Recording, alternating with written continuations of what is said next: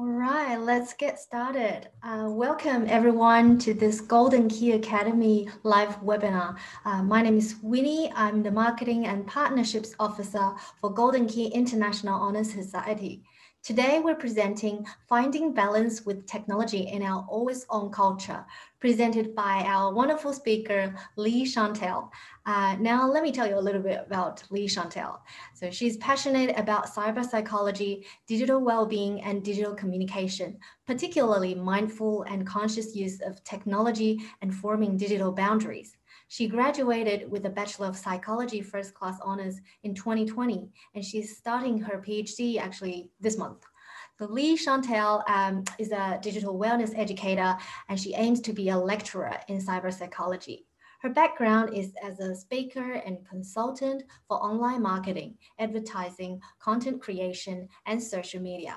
She's also a vegan veteran known for helping bring awareness of veganism into the mainstream with her organizational and leadership skills. Now, just some quick notes for today's webinar. Your mics and cameras are off. If you have any questions for Leigh-Chantelle, just put them into the Q&A box or chat box. There's a 15-minute Q&A session at the end where she will be answering all of your questions. All right, welcome, Leigh-Chantelle. Now I'll turn it over to you. Thank you very much, Winnie. Can you hear me? And thank you, Golden Key. Yes. Thank you, everyone, for joining me today. And as Winnie mentioned, we're going to be talking about finding balance when we're always on technology. So let's start.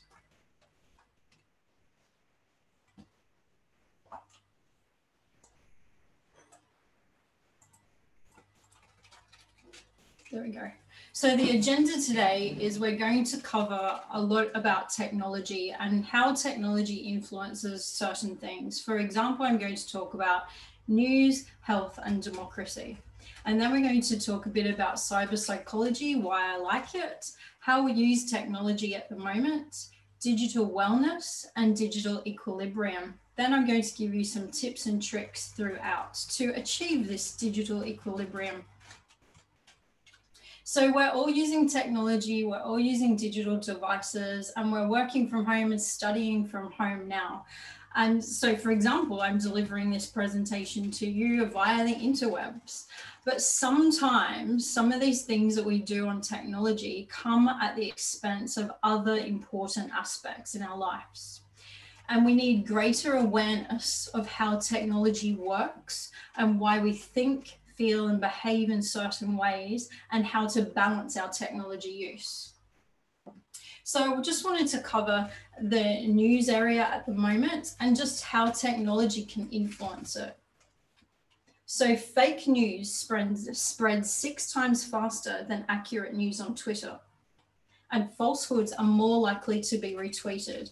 And this links to the next tip, that when President Trump and his allies were suspended from social media sites, the misinformation about election fraud went down 73%. Now, this is a lot, isn't it? And it just shows you how much power technology companies, in particular social media companies, have with what information is spread and what information is not. And then we move on to health, and in particular COVID, because this is affecting the whole of the world at the moment. Social media is unregulated, unlike TV and magazines and newspapers. And because of this unregulation, it allows the amplification of any sort of information. So it can be conflicting and it can be misinformation or disinformation. And this happens because there's algorithms that are created, and this content that is online is designed to amplify your attention. And this is particularly prevalent on YouTube and Facebook. And I'm sure you've heard of the term conspiracy theory or conspiracy beliefs. And that comes from a term called conspiracism, which means that you believe that something has been orchestrated by someone who's more powerful or malevolent than you. And these conspiracy beliefs, They're frequently used to explain COVID, particularly online. And because of this, it's fueling protests, damage, and violence. And a great example of how this brings the online space into the in-person space is the coup that we saw at Capitol Hill in Washington, D.C. And because of these sort of aspects, conspiracy beliefs are seen as a global public health threat because this inhibits health protective behaviors like washing your hands, wearing masks, staying inside when you need to. One of the things I'm particularly interested about is how technology can change people's interests and change how we think and act in certain ways. And in particular, democracy in the US and the UK has been one of those things that's gained a lot of attention. I hope a lot of you are aware of Cambridge Analytica, a group that used to take information from a Facebook app all about personality profiles. And they took this information and they worked out your personality traits, both based on the ocean idea, which included openness, conscientiousness, extroversion, agreeableness, and neuroticism. So from this, they worked out that particular traits that people had particularly resonated or particularly reacted with certain advertisements. So for example, if someone was high on openness, the adverts that Cambridge Analytica would send to those people were related to supporting national security as a positive change to the world. Those people high on conscientiousness were told about national security, and those that were high on extroversion were focused with the concept and importance of leadership. Agreeableness, people high on that also were taught about national security. And the one that I find the most interesting is neuroticism. And Cambridge Analytica plays to these anxieties that people have. And they were targeted with advertisements that emphasized the growing international risks and a need for strong, stable leaders in the US. Now, you might think these tactics are maybe, a bit ethically ambiguous, but they're now standard political marketing tactics, and they're used to sway undecided voters and anxious voters. And there's no US laws to prohibit these practices. So they're just 3 examples of why I'm really interested in cyber psychology. And if you've never heard of the term, it's a new-ish area that is grounded in behavioral science and human-computer research. And it combines 2 of my favorite things. So you've got technology and you've got psychology, which combines why we behave, think, and feel in certain ways, plus how these things can be influenced. And it's multidisciplinary, so it's not just in the psychological area or in the technology area. And you might have heard some of the areas of research such as cyberbullying or cybersecurity. And an example for me with my research interests is that I did my honours last year on humanoid social robots and how they interact with preschoolers versus humans. And my PhD this year is focusing on behavioral change and technology acceptance in regards to autonomous vehicles and blockchain technologies. And so I just thought I'd go over a few of the stats related to our technology use. And this always freaks out a few people, actually. So yeah, let's go through what the average smartphone owner does per day. They will unlock their phone 150 times, touch their phone over 2,000 times, and spend almost 3 hours on their phone a day. And most people in their lifespan will spend almost 5.5 years on social media. 58% of smartphone users cannot go for 1 hour without checking their phone. And 67% compulsively check their smartphone for messages, alerts, or calls, even without a prompt. And once you pick up your phone, you have a 50% chance of picking it up again within the next 3 minutes. So if you have poor digital boundaries, you can turn a device from a tool into a compulsion. And I really love this quote. what it means to live well, have a fair and functional society, to meaningfully communicate and relate to others are now mediated through technology. And one of the effects of this is people's autonomy, their ability to control their own time and space, to think and to understand, and all of this is under a great deal of pressure. However, this overwhelm and more people educating themselves about technology is leading to more people wanting technology balance in their life. So 63% of consumers try to limit their phone usage, and 43% of workers turn off their phones to cope with distraction. And the term digital wellness and the lifestyle and the ideas it encompasses is increasing in popularity. And 60% of HR officers are planning to increase support for wellbeing and mental health this year. If you've not heard of the term digital wellness, it means it's an optimal state of health, personal fulfillment, and social satisfaction that everyone using technology should be able to achieve. And this is no longer a luxury in the workplace, it's essential for your organization to perform at its best. If you're interested in learning more about some of the topics I'm covering today, the Digital Wellness Institute runs a 10-week certification program. You can use my code for that, and it starts in May, the next one. And now we go over to digital equilibrium. And this is a concept that I've created and a model I've created as well. And it's only new, so I'm open to constructive feedback about it. So let me know if you have any thoughts about it after the presentation and the Q&As. But digital equilibrium is all about creating lifelong healthy digital habits to thrive online and beyond. And there's 6 elements which you can see on the image, and they all need to be understood and in balance. And the aim is to identify imbalance, stressors, reactive, addictive, and unconscious behaviors. And through this identification, we will be able to manage and change negative and harmful digital behaviors into positive and healthy digital habits with balance. So when we go through this model now and all the elements from it, I want you to think about ways that maybe you can improve what you're doing with your digital devices and your technology consumption at the moment. And some of the aspects that I use are like a pause, consider, decide model and reflections. And I also love cost benefit analysis. So we're just going to get into those now. So first, let's start with digital literacy. And this is simply all about understanding how technology works. So do you know where to change your privacy settings? Do you know about your data security? Do you know what's being shared about you? Do you know what persuasive design means and how it influences the things that you do online?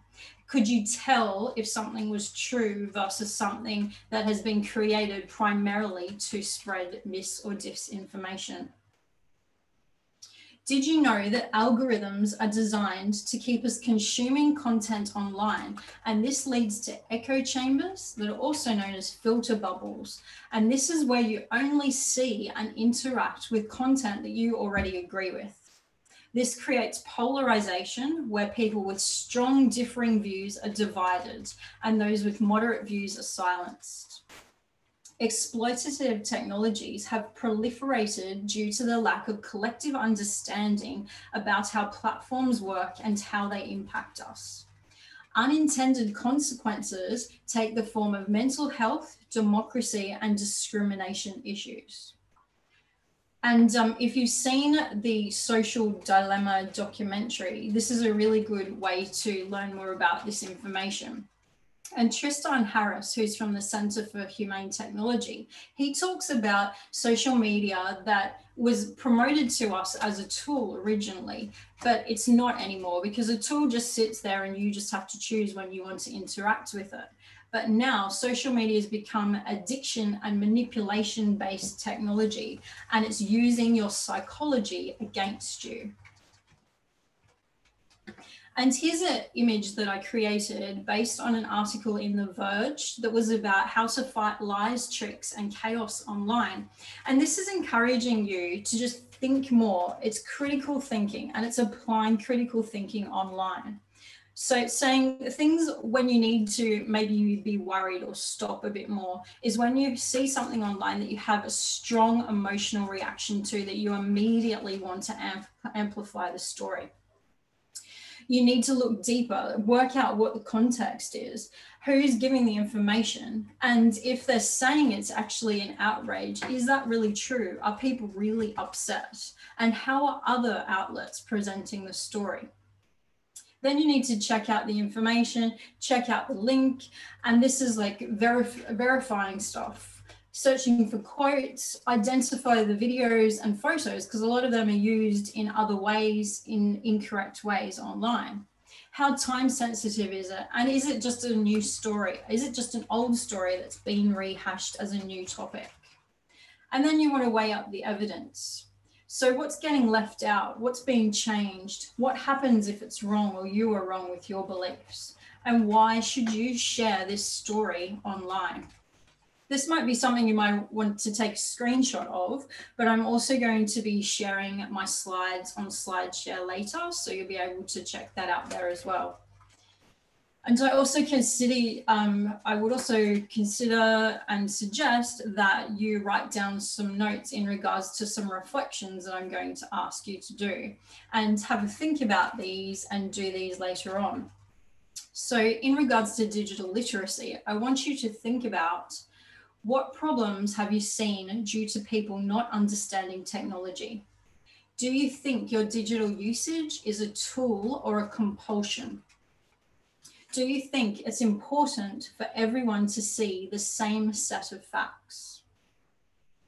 And for the pause, consider, decide idea, I want you, the next time something upsets you online, I want you to pause. And I want you to consider, is this something, if this is something that you have a strong emotional reaction to, then why are you having that reaction?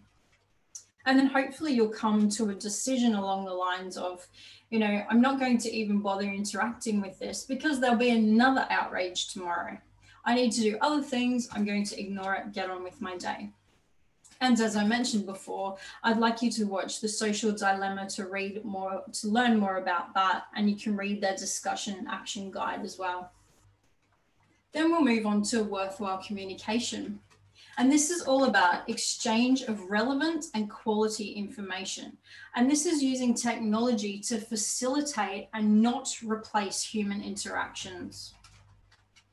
Did you know that non-verbal cues, behaviors, and body language serve as social value signals? And these help us work out how others value us. And that then translates into how we feel about ourselves. And this is really hard to achieve online, but we are adaptable. So we can update how we interact based on intentions, such as what we want to achieve with the goal of the interaction, and your individual style and someone else's individual style. And I'd like you to think about how much influence people have when they have a lot of followers or a lot of reach, because there's a difference between freedom of speech and freedom of reach. So the more followers someone has, it doesn't mean they're more correct or they're more knowledgeable. It just means that the ideas that they say can be spread a lot faster and to a lot more people. And I'd like you to reflect and ask yourself, how often do you connect with your friends and family outside of liking their posts? Do you text? Do you call? Do you send audio messages? And how do you prefer to communicate with your friends and family? And what about how they prefer? And how often do you have conversations with family and friends when your phone is out of reach and you are 100% present? That's a hard one. And so let's think about the pause, consider, decide aspects. So before you share another link about the latest news report, I want you to pause. And I want you to consider, are you actually offering anything new to the conversation? And then hopefully you'll make a decision along the lines of, look, I'm not really adding anything more to the conversation, so I'm not going to share the article online, but I'll just share it with a couple of my friends so we can have a little bit of a back and forth about it. And I'd like you to action in the next week or so to take the time to organize to speak with your top 3 friends, whether that's in person, on Skype or Zoom, or on the phone. Then we move on to meaningful interactions and beneficial relationships. And meaningful interactions are where you have mutual influences. And if you focus on honest, positive people who bring you joy, this is a really great first step. Beneficial relationships are connection and support, and they are comprised of a pattern of quality interactions. And the link between these two is that meaningful interactions can lead to beneficial relationships when expectations between individuals are created. Remote workers are 3.2 times more likely to be productive if they feel satisfied with their social connectivity. And did you know that infinite choice is an issue that leads to overwhelm?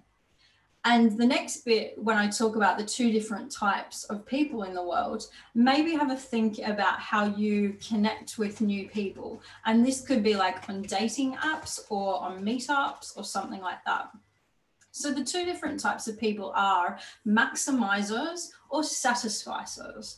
And a maximizer is someone who exhaustively seeks for the best always compares their decisions with other people, spends more time and energy on decisions, and whenever they decide something, they're always unhappier with the outcome. If you're this type of person, I would suggest that you try to be more like a satisficer, where you accept good enough, you don't obsess over what other people think, you can move on after you've made a decision, and you're much happier with an outcome. So I'd like you to reflect and ask yourself a few things. How often do you engage in positive and active interactions online that encourage meaningful conversations? And when you're interacting with someone new, when does the interaction become a relationship? Do you want meaningful relationships but get caught up in the superficial aspects of online engagement? And if so, how could you change this? And I'd like to give an example for this pause, consider, decide. And this is something that I did when I was using the dating app Bumble recently. So I was getting a lot of potential matches on Bumble, and I had to pause. I had to consider, do I really need any more matches, or should I just focus on the ones I've already been communicating quite a lot with?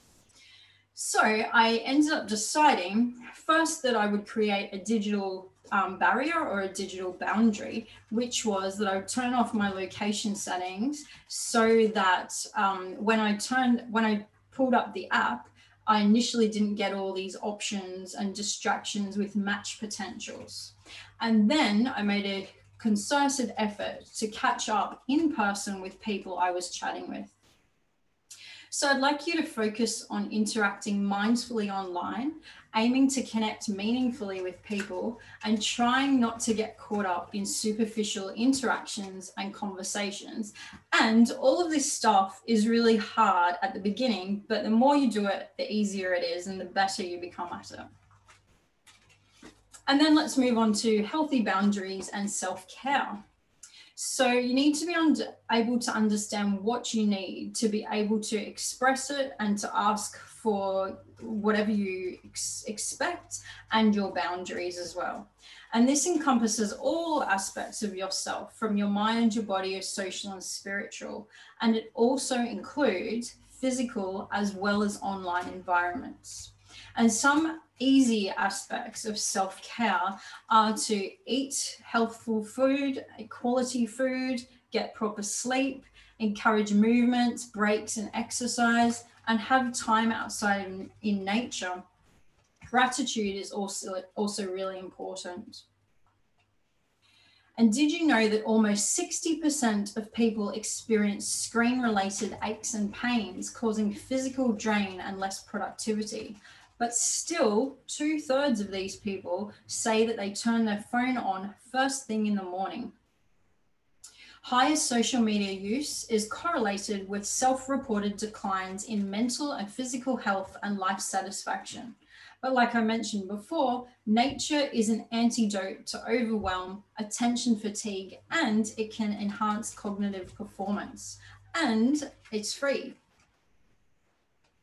So I want you to reflect and ask yourself, what boundaries do you have for your technology use? How much physical and digital clutter do you have now, and how can you change it? How often do you take breaks away from your screen? And do you notice a link between your use of technology and how you feel? And then I want you to pause, consider, decide about this. So when you're at your desk for a long time, a lot of us working from home or studying from home, I want you to pause. And I want you to consider, how could I use this moment to move a muscle and change a feeling? And hopefully you'll make a decision along the lines of, I'm going to take a short break to focus on movement. And you can do lots of different things. Some stretches, walk around when you're having some tea or coffee, go for a walk around the block, do some push-ups, catch up with a friend. And to action going forward is for you to clean up your emails, desktop images, and your desk, to factor in time for movement and downtime away from your screen. And let's move on to productivity. And productivity pretty much is all about efficiency. And this is about time and energy management, which is particularly important when you work from home. Emphasize focus and goals. Did you know that our always-on culture leads to distractions and shallow work rather than deep work? And since COVID, people looking online for how to get your brain to focus has increased by 300%. And this unfocused time online, it fuels feelings of anxiety and increases the risk of depression. And over 2/3 of employees experience burnout from working from home, with 55% checking their emails after 11 p.m. But at the top, it's saying that 50% of work interruptions are self-inflicted. So we can change it. So I'd like you to reflect and ask yourself, how often are you distraction-free when you're working? How many of your notifications need to be turned on? And do you have clear boundaries for work and off work? And I want you to pause, consider, and decide about this. So when you're about to check your phone due to a notification, I want you to pause. And I want you to consider, do I actually need to be checking my phone right now? And think about the stat that we found out before, that if you check your phone right now, not only are you being distracted in the moment, but in 3 minutes time, 50% of people are going to need to check their phone again. So hopefully you can decide that, no, I'm not going to check my phone. I'm going to focus on the work at hand, and I'll check later on my next break. So to action would be to set some time aside this week to turn off all notifications on your phone from things other than people. So for example, on my phone, I only have notifications for calls, for iMessages, for Signal, and for WhatsApp. That's it. And then the last one is mindful and conscious decision making. So this is where you choose where your attention is directed to. And this is all about less reactive responses, where you use intentional technology instead of passively using technology. And did you know that rational and emotional systems control human decision-making outcomes? And these have different associations in your brain. Mindfulness is conscious perception of the present when being open, receptive, and non-judgmental. So an intentional approach, it helps us holistically to think about the how, the when, the where, and the why we interact with technology. And when you understand these concepts, you can then work out the effects of your choices, and this allows for better decision making. And I'd like you to reflect and ask yourself, do your values align with how you are spending your time online? Do you think that you make rational or emotional decisions when it comes to your digital device use? And think about the abbreviation HALT. What are some times when you have felt hungry, angry, lonely, or tired? And how has your technology use been affected? And then I want you to pause and decide about this. So when you're about to interact with the outrage of the day, I want you to pause and consider, why are you feeling this way now? And remember, HALT. And hopefully you can make a decision along the lines of, you recognize you're feeling angry, and you understand when you're angry, you don't make the best decisions and you say things you regret. So therefore, instead of engaging in the outrage, you're just going to look at some cute animal videos online, and then you're going to log off. And I'd like you to action the following. Think about your social media usage and whether or not your values line up with how you're spending your time online. Write down the changes you would like to make. And remember that by writing down your goal, it makes you 40% more likely to achieve it. So here's some quick tips. I just want you to focus on one thing at a time and do that well, then move on to the next one so you're not totally overwhelmed. And the first thing would be to turn off all notifications and put your phone on silent. Keep your phone out of arm's reach when you are working, and write down your daily, weekly, monthly goals to ensure that you achieve one small goal and one large goal each day. Declutter your workspace, which also helps with decluttering your mind. And focus on regular short breaks away from your desk and away from your screen. And you want to be focusing on the concept of move a muscle to change a feeling. And spend more time in nature and with people who bring you joy. And the reason that this is important is because for those of us who rely on these platforms, we're unknowingly complicit in a devil's bargain where we trade our freedom for followers, our social cohesion for instant connection, and the truth for what we want to hear.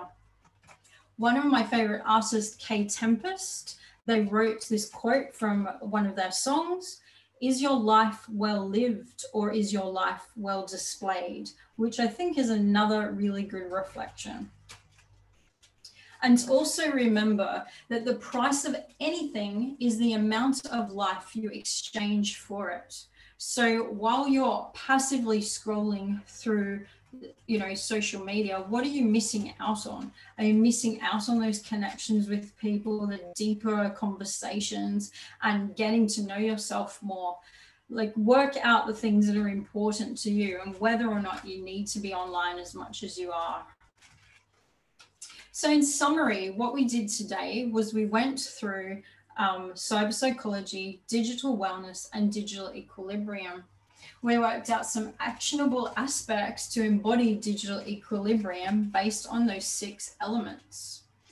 And I hope by leading by example, you can promote and empower others to make more conscious and mindful digital choices.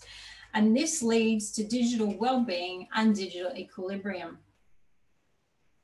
And I hope you'd like to find out more information about what I've spoken about before.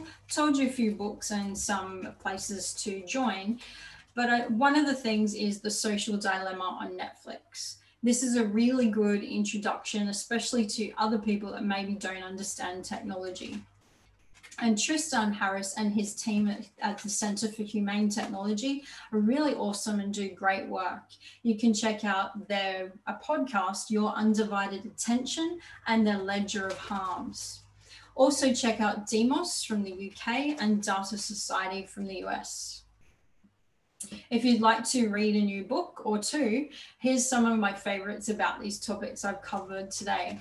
Targeted and the one on the right are both specific to Cambridge Analytica and how they changed democracy in the US and the UK with Brexit.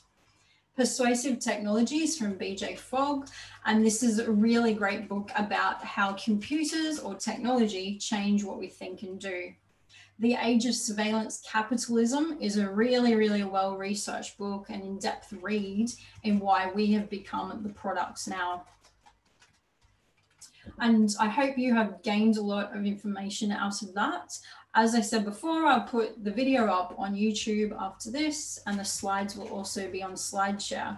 You can have a look and follow me on Twitter and begrudgingly Facebook.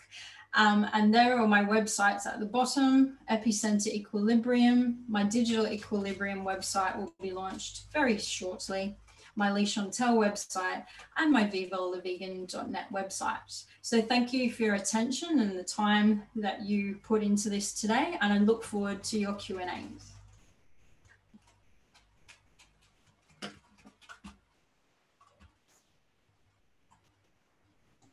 Thank you. Thank you so much, Leigh-Chantelle. The talk was very impressive, and thank you for the tips and tricks as well.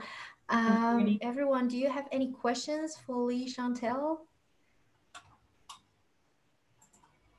Thank you, Eric. I'm glad you got something out of the topics.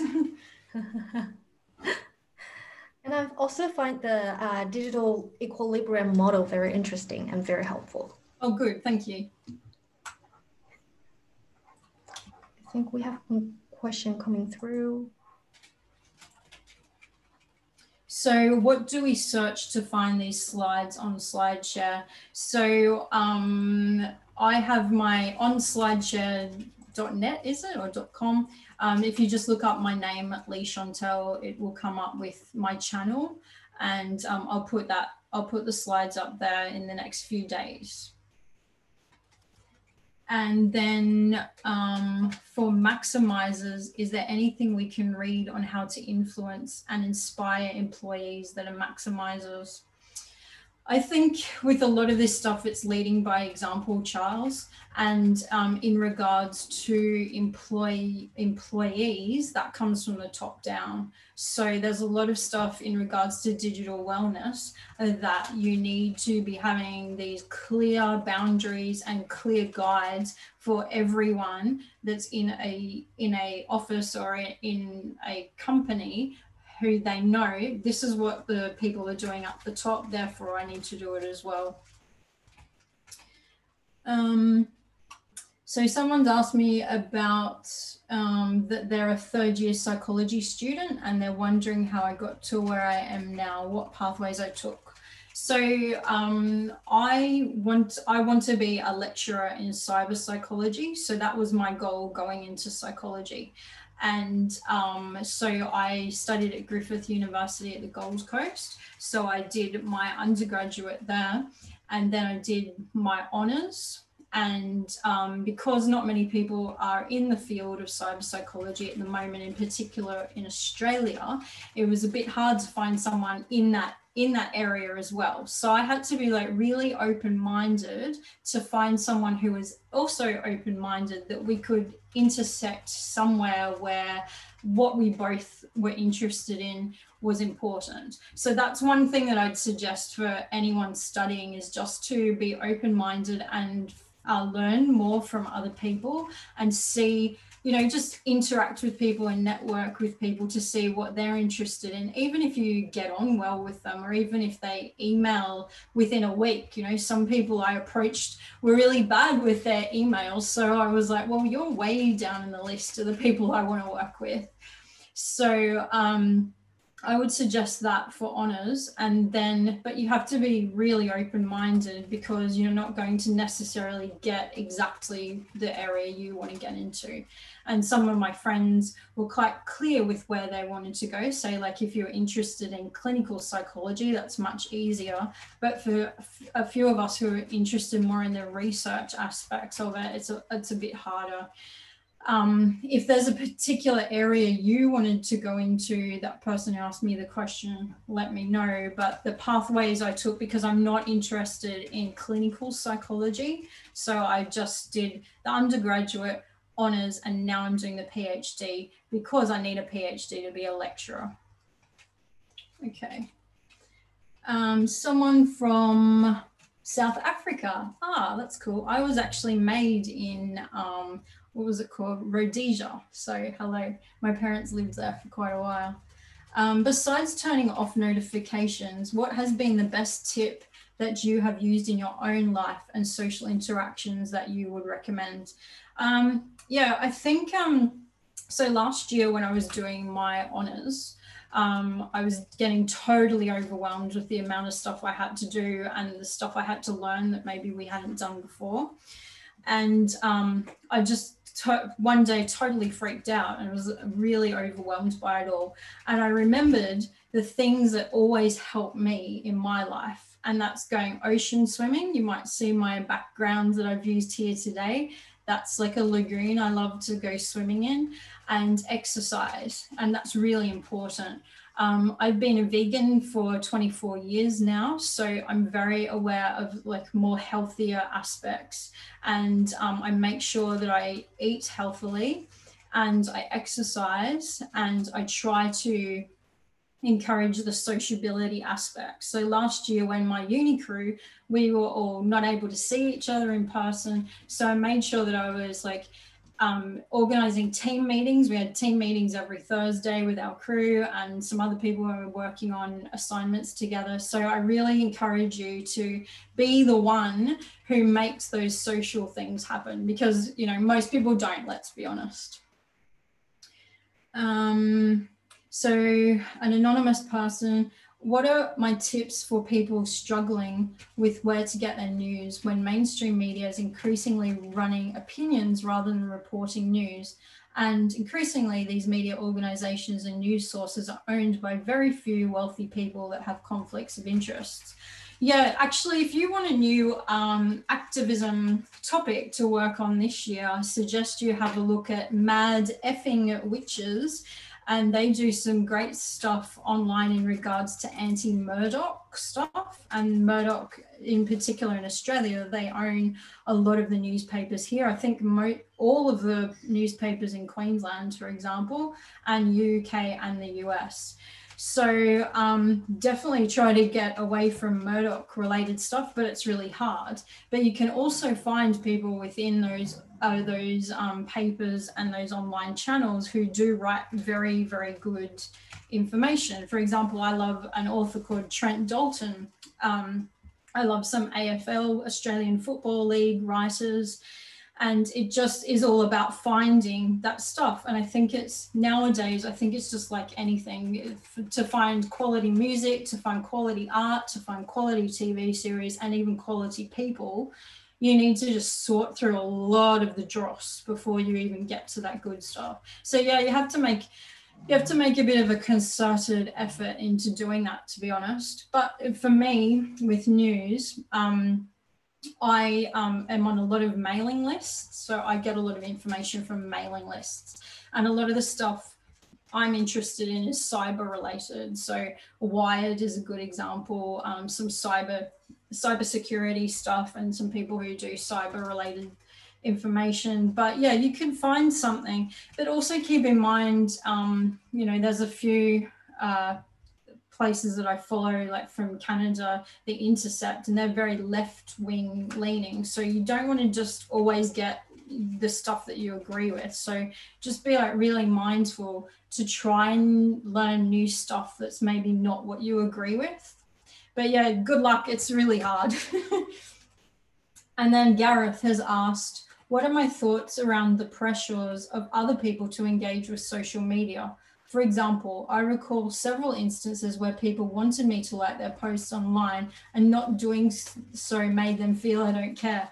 Yeah, actually, that's really interesting, Gareth, because I'm not personally on Facebook anymore. I have a fake profile so I can run my Leigh-Chantelle page, but I don't have a personal profile on there. And that was one of the best decisions I ever made years ago, actually. I think with this, and this is what I learned when I deleted my personal profile, you realize who your true friends really are. So there's heaps of people that will just like your comments or tell you how great you are or stuff like that. But who are the people that when you need their help or when you need someone to talk to or like discuss something like really big in your life, who are those people you can actually go to? And there's what was the number? There's something, I can't remember the number now that it's called, but you only ever really have 150 people that you can ever actually be close to. So if you've got more than 150 friends online, they're not actually people that you can give the amount of time and conscious energy and mindful attention to. So that would be my thing. And look, I'm probably not the best person to ask about that because I just don't get guilt tripped into anything. And, you know, if I like someone, I make the effort with them as a person in our friendship or our relationship. So, and it's not all about me liking all of their posts. So that discussion, which I had with one of my BFFs recently, about why she needed someone to follow her channel, so her Instagram she was talking about. And I said, oh, so you just want the validation. So I'd be asking that friend, do they just want the validation from you? Because yeah, lots of people want everyone to see how liked they are online. But I think it comes down to maybe having a discussion with them. Look, I'm your real friend and I'll talk to you if you need to. And I'll send you great texts about how awesome I think you are, but I'm not really going to be liking your post online. And also on that Facebook thing too, Gareth, like I don't get invited to a lot of stuff where I get the unupdated information when I get invited to stuff because it's on Facebook. Oh yeah, I forgot you're not on Facebook, so I forgot to tell you about my barbecue tomorrow night. Can you come? I'm like, no, I've got other plans. Sorry. Like if you really wanted me to be at your event, you would let me know. So yeah, it's a good way to filter out some supposed friends, Gareth, I think. And then Agatha has asked about the slides. So I will put them on SlideShare. If you look up SlideShare and my name, Leigh-Chantelle, you should get to my channel. And there's quite a few of my other presentations, and I'll put this one up in the next few days. And maybe Winnie, they might be able to go on the Golden Key social media or something when that's there. Yeah, we'll be able to email the slides to all the attendees. Sure. Okay, awesome. That's great. So we'll do that too. Yeah. Thank you for your questions, everyone. Looks like we've answered all the questions, and we're recording this session as well, so everyone can come back and enjoy this multiple times. Awesome. And we can't, again, we can't thank you enough, Leigh-Chantelle. Thank you for taking your time with us, bringing your expertise today. And everyone, thank you so much for joining, and take care and be well. Bye. Thank you, everyone. Thanks, Winnie. Bye. Oh, looks. Thank you, everyone. Thank you.